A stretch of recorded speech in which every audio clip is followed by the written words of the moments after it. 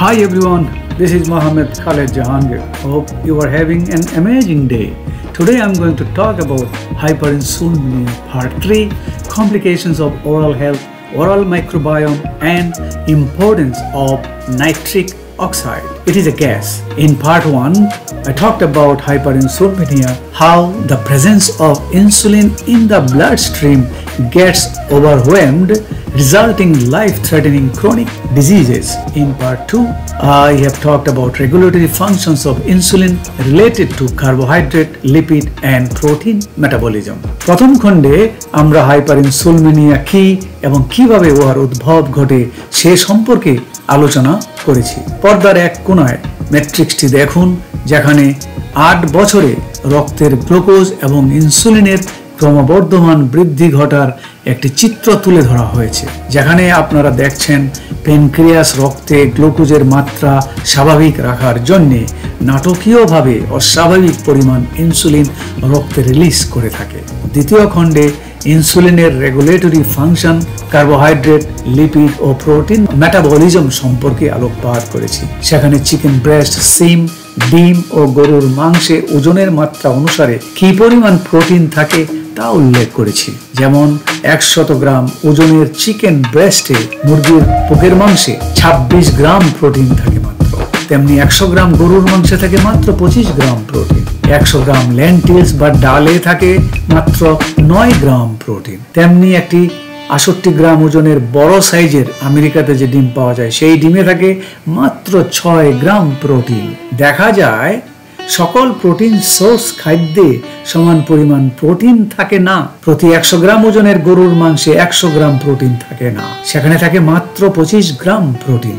দেহের গঠন ও পরিশ্রমের ধরন হিসেবে দৈনিক প্রোটিনের চাহিদা ভিন্ন রকম হবে।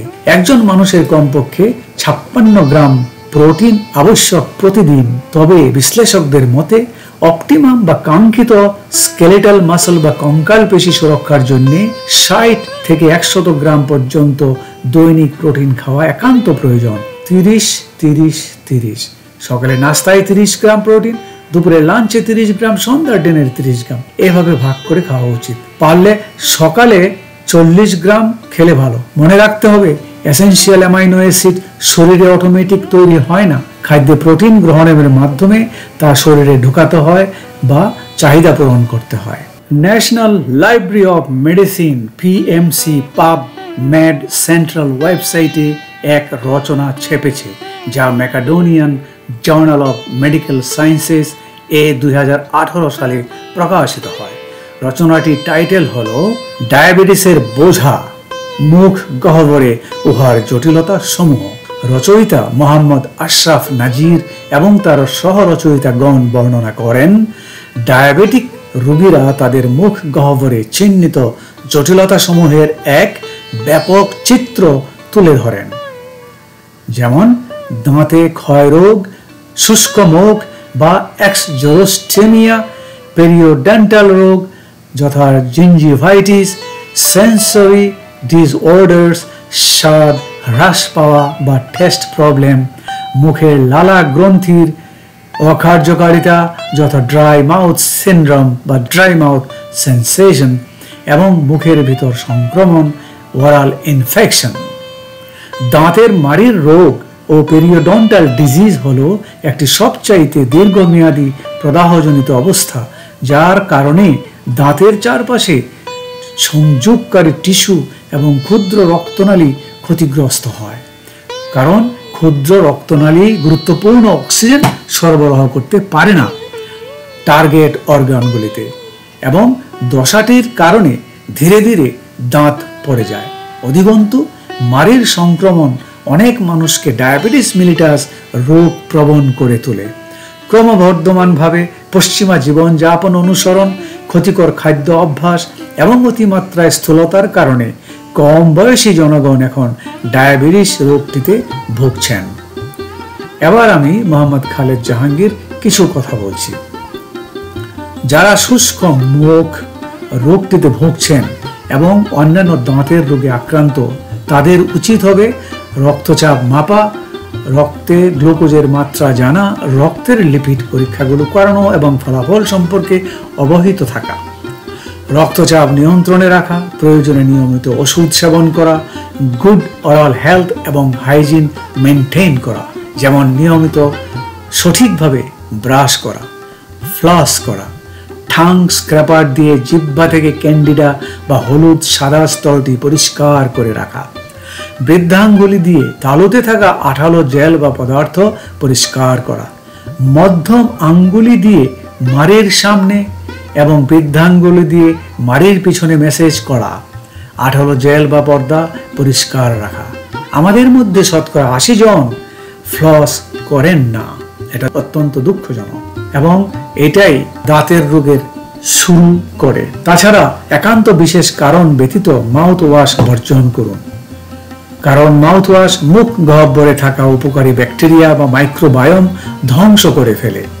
মাউথ ওয়াশ শুষ্ক মুখ রোগটিকে উস্কিয়ে দেয়, স্যালাইভা বা থুতু উৎপাদন বাধাগ্রস্ত করে, পরিণামে খাদ্য হজম প্রক্রিয়া বিঘ্নিত হয়।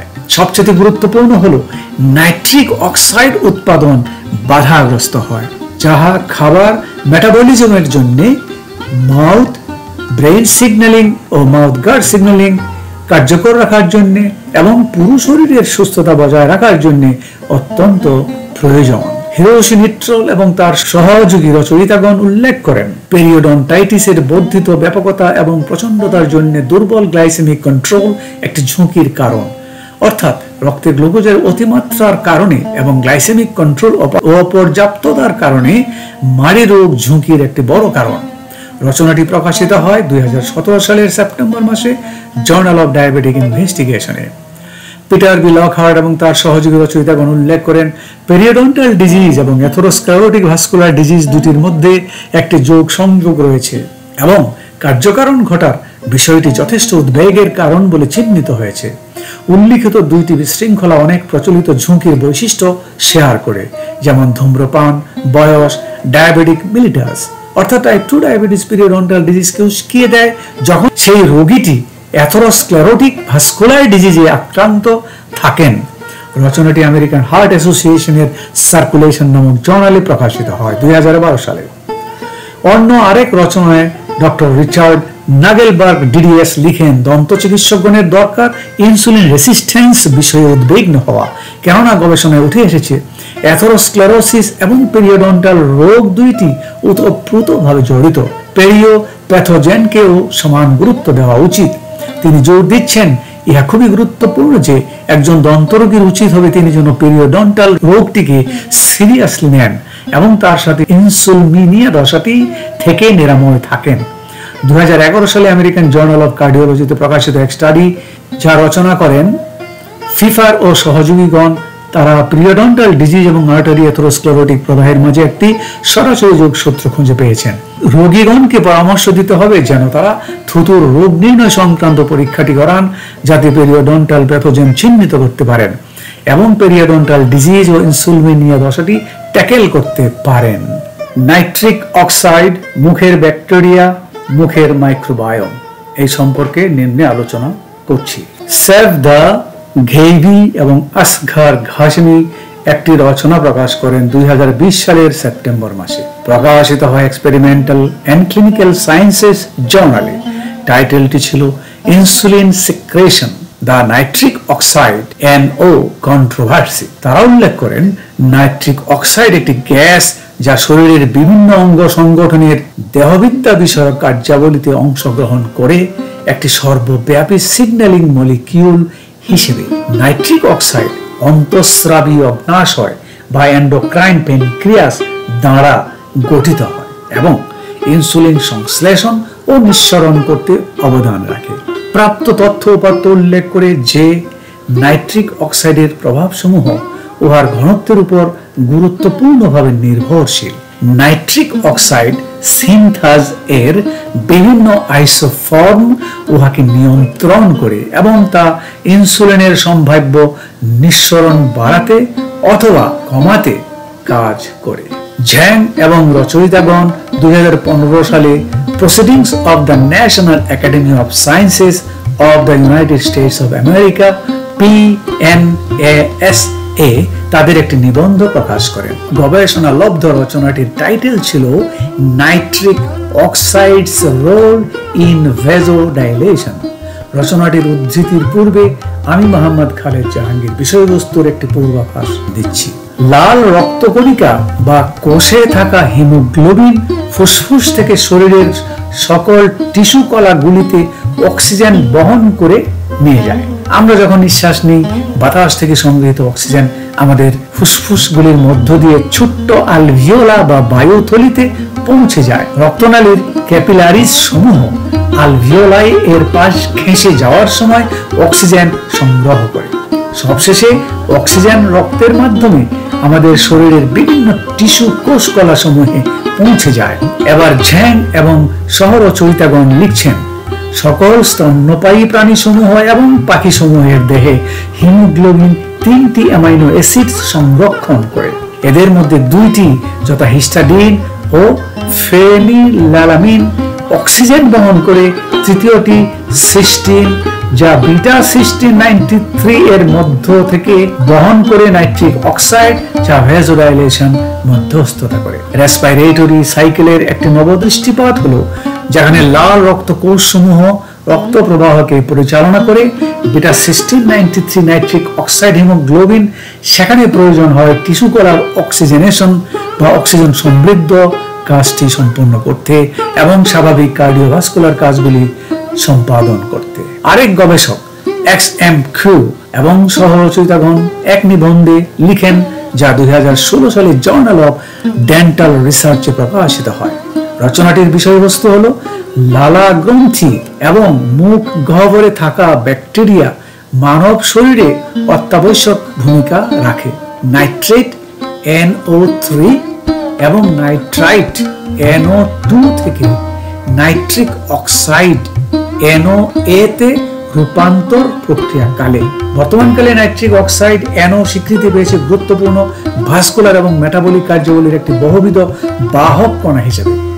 অন্তর্জনিষ্ণু বা এন্ডোজেনাস আর্জিনিন পাথওয়ে যা জটিল নাইট্রিক অক্সাইড সিনথেসিস NOS ছাড়াও খাদ্যের মাঝে থাকা নাইট্রেট NO3 প্রধানত নাইট্রিক অক্সাইড NO উৎপাদনে বহুমুখী অবদান রাখে। আর এটি করে একটি অনুক্রমিক পদক্ষেপ সিরিজের মাধ্যমে। যেমন প্রথম স্টেপ হলো নাইট্রেট NO3 উৎপাদন করে কনভার্ট করে নাইট্রাইট NO2 তে, তারপরে আবার কনভার্ট হয়ে নাইট্রিক অক্সাইড NO তে রূপান্তরিত হয়। অর্থাৎ আমরা যখন নাইট্রেট NO3 সমৃদ্ধ খাবার সমূহ গাঢ় সবুজ শাক, গাঢ় সবুজ সবজি খাই, সেগুলো নাইট্রাইট NO2 উৎপাদন করে। তারপর নাইট্রাইট রূপান্তরিত হয় নাইট্রিক অক্সাইড NO রূপে। মানব দেহে সঞ্চালিত নাইট্রেটের 25% পর্যন্ত লালা গ্রন্থি সমূহ নিয়ে থাকে এবং তার ফলে থুতুতে বা লালাতে নাইট্রেটের ঘনত্ব 10 থেকে 20 গুণ পর্যন্ত বাড়তে পারে। তবে এটির বিশেষ কৌশল বা পদ্ধতি ইতিপূর্বে পরিষ্কারভাবে দৃষ্টান্ত দিয়ে বর্ণিত হয়নি যতদিন না লালা গ্রন্থির একিনার কোষসমূহে প্লাজমা মেমব্রেন সিয়ালিন একটি নাইট্রেট পরিবহনকারী হিসেবে চিহ্নিত হয়। পরবর্তীকালে মুখ গহ্বরের ব্যাকটেরিয়াল স্পিসিস জিহ্বার পেছন দিকে নাইট্রেট ভেঙে চূর্ণ করে নাইট্রাইটে পরিণত করে, যা নাইট্রেট রিডাকটেজ এনজাইমস দ্বারা অনুঘটিত হয়। এই ব্যাকটেরিয়া সমূহ তাদের শ্বাস প্রশ্বাসকালে নাইট্রেট ও নাইট্রাইটকে ইলেকট্রন অ্যাকসেপ্টার্স হিসেবে ব্যবহার করে থাকে এবং সেই সময়কালে হোস্ট বা আশ্রয়দানকারী মানুষটিকে সাহায্য করে যাতে নাইট্রেট প্রাথমিক পর্যায়ে নাইট্রিক অক্সাইডে রূপান্তর হতে পারে। আমরা জানি যে নাইট্রিক অক্সাইড গ্যাস অত্যন্ত গুরুত্বপূর্ণ একটা জিনিস। আমাদের টোটাল সুস্বাস্থ্য বজায় রাখতে যেমন মুখ গহ্বরের সুস্থতা খুবই জরুরি, তেমনি বৃহৎ অন্ত্রের সুস্থতাও খুবই জরুরি। প্রবাদ আছে, যার পেট ভালো তার সব ভালো, এবং খাদ্য হলো ঔষধ। সুতরাং এই বিষয়গুলির ব্যাপারে আমাদের আরো বেশি যত্নবান হওয়ার দরকার। নিচে নাইট্রিক অক্সাইড উৎপাদনকারী উদ্ভিদ সমূহ যারা প্রক্রিয়াটির প্রাথমিক স্তর অর্থাৎ নাইট্রেট তৈরিতে ভূমিকা রাখে সেগুলি সম্পর্কে আলোকপাত করা হলো। উদ্ভিদগুলির মধ্যে উল্লেখযোগ্য বিটস পাতা রসুন, গাঢ় সবুজ পাতার সবজি সমূহ পালং শাক, কচু শাক, কেল, বাঁধাকপি ইত্যাদি। লেবুপুত্রের ফলসমূহ যেমন কমলা, লেমন বা হলুদ লেবু, লাইম বা সবুজ লেবু, গ্রেপ ফ্রুটস জাম্বুরা জাতীয় ছোট আকারের একটি ফল, এবং মাংস যেমন হাঁস মুরগির মাংস, গরুর মাংস। কচু শাক দেখেন, বিভিন্ন রকমের কচু শাক বাংলাদেশে প্রায় সারা বছরই পাওয়া যায়, বিশেষ করে জ্যৈষ্ঠ মাস থেকে ভাদ্র মাস কার্তিক মাস পর্যন্ত। পালং শাক এটাও বাংলাদেশে সারা বছর পাওয়া যায় ঢাকাতে, কিন্তু গ্রামে এটা শীতকালেই বেশি পাওয়া যায়। আরগুলা এই শাকটা আমেরিকায় পাওয়া যায়, বাংলাদেশে দেখছি বলে মনে হয় না, তবে এখানে পাওয়া যায়, দাম অনেক বেশি, আমার কেনার ক্ষমতার বাইরে। কেল এটা আমেরিকায় পাওয়া যায়, এটা আমার ক্রয় সীমার মধ্যে এবং মাঝে সাঝে খাই হিসাব করে, এটা খুবই ভালো। ঢাকাতে দেখছি কিনা জানি না, আপনারা দেখতে পারেন। বাঁধাকপি সারা বছর পাওয়া যায় ঢাকাতে, ময়মনসিংহ, শেরপুর, নকলা খুঁজে দেখুন পাবেন।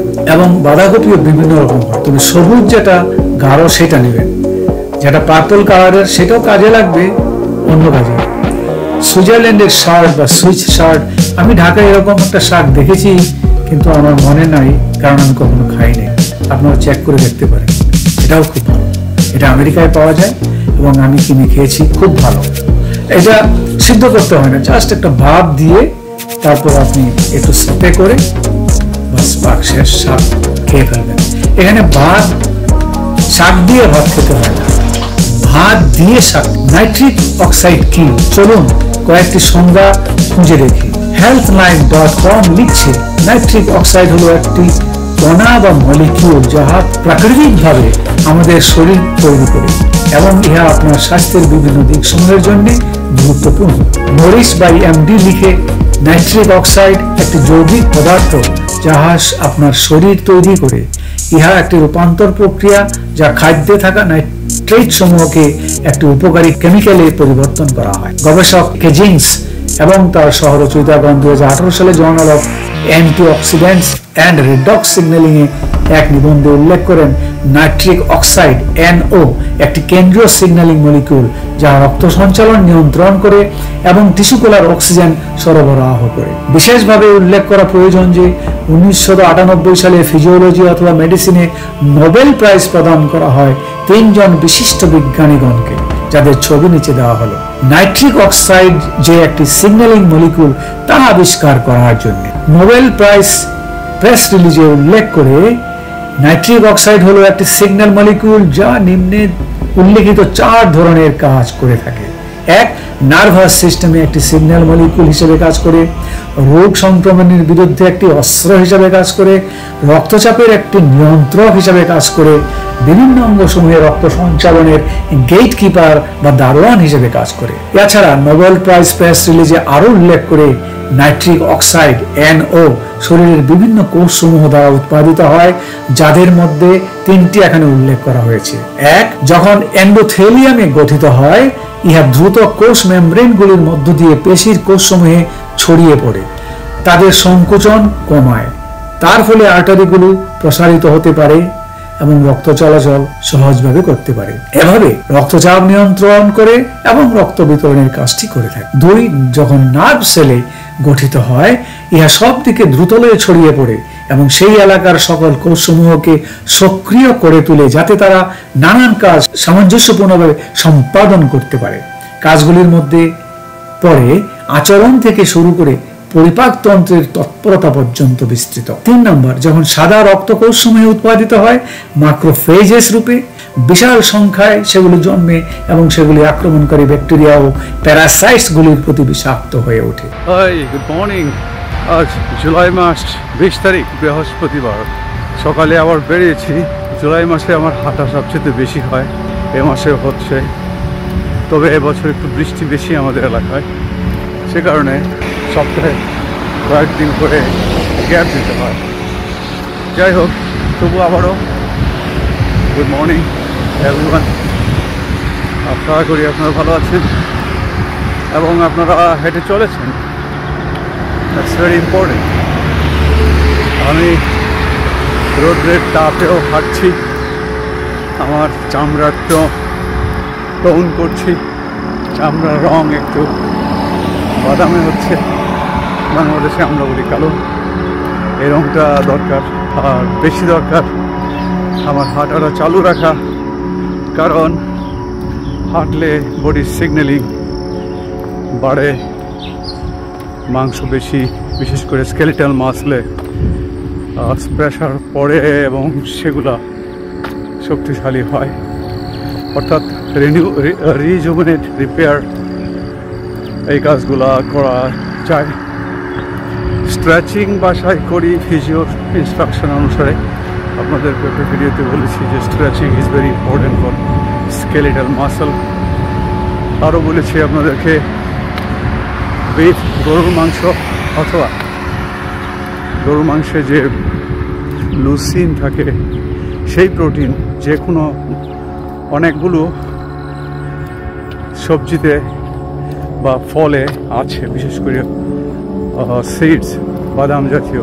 আপনারা দেখে নিন, আমি এখনো পড়াশোনা করিনি, তো কথাগুলো বলছি যে লুসিন আমি এই প্রথম আবিষ্কার করলাম, পড়াশোনা করতে করতে এক সময় গিয়ে পেয়ে গেছি, নিউট্রিশন পড়ার সময়টা পেয়েছি।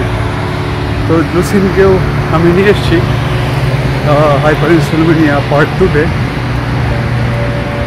এরপরে হাইপারইনসুলিনেমিয়া পার্ট 3 অথবা সিমিলার, যেখানে আরেকটি ইম্পর্টেন্ট জিনিস আনবো, সেটা হলো নাইট্রিক অক্সাইড। এটাও একটা কী বলবো, রিভলিউশনারি আবিষ্কার। আগেও ছিল কিন্তু আমার জানা ছিল না। 98-এ নোবেল প্রাইজ দেওয়া হয় 3 জনকে, এবং নাইট্রিক অক্সাইড ছিল তাদের মূল থিম। তো এটার উপরে আলোচনা করব, পড়াশোনা করছি, বাস বেশ কঠিন, complex, biochemistry, biology, physiology, everything. But আপনাদের সাথে শেয়ার করবো যখনই আমি বুঝতে পারবো যে আমি বুঝছি এবং এক্সপ্রেস করতে পারতেছি, তখন শেয়ার করবো। সো থ্যাংক ইউ, আজ এই পর্যন্তই, ভালো থাকুন, বাই। আপনাদের কাছে যদি ভিডিওটি ভালো লেগে থাকে তাহলে একটি বড় থামস আপ দিন, কমেন্ট দিন, অন্যদের সাথে তা শেয়ার করুন। যদি সাবস্ক্রাইব না করে থাকেন তাহলে সাবস্ক্রাইব করুন, বেল আইকন প্রেস করুন, পরবর্তী ভিডিও নোটিশ পেয়ে যাবেন। সুস্থ থাকুন, ভালো থাকুন, দেখা হবে পরের ভিডিওতে। ধন্যবাদ।